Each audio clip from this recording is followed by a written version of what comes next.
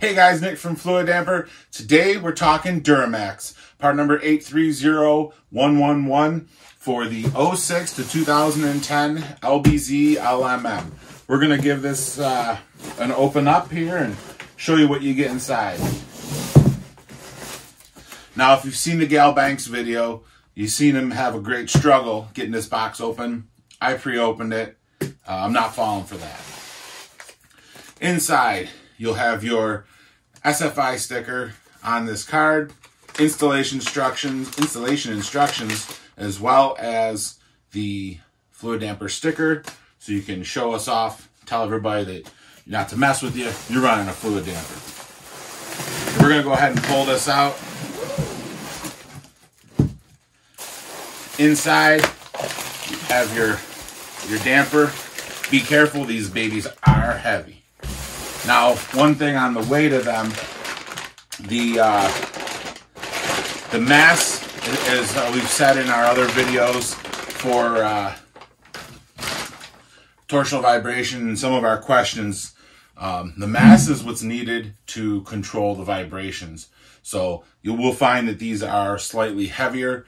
The rotating weight on these dampers is about 2/3 of the actual weight. So rotating weight, we get a lot of questions on that. It's what the damper is actually putting on the crank. So what the crank actually feels would be the rotating weight. So back to the damper here, black zinc chromate, engraved Fluidampr, along with your SFI number and your part number again, 830111. There's a timing mark on here. These dampers are keyed from the factory.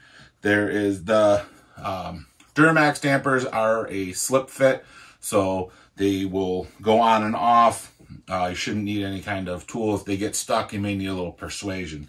They are externally balanced, as you can see here, with the counterweight.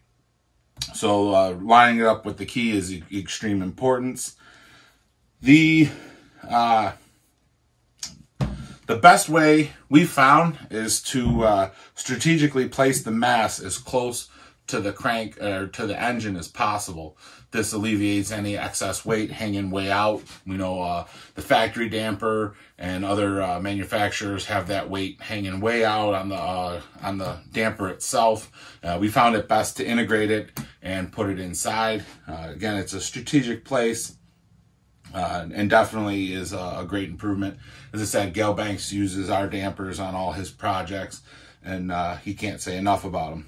Stock belt, stock size, so you don't have to worry about replacing your belt with a different part number or anything. It will use the same one you're currently using. So again, for the part number 830111, Duramax LBZ LMM. If you have any questions about this damper or any of our other products, feel free to leave us a comment below or shoot us an email at support@fluidampr.com. If there's a damper you'd like to learn more about, let us know. We'll see you guys soon. Hope you guys are staying safe.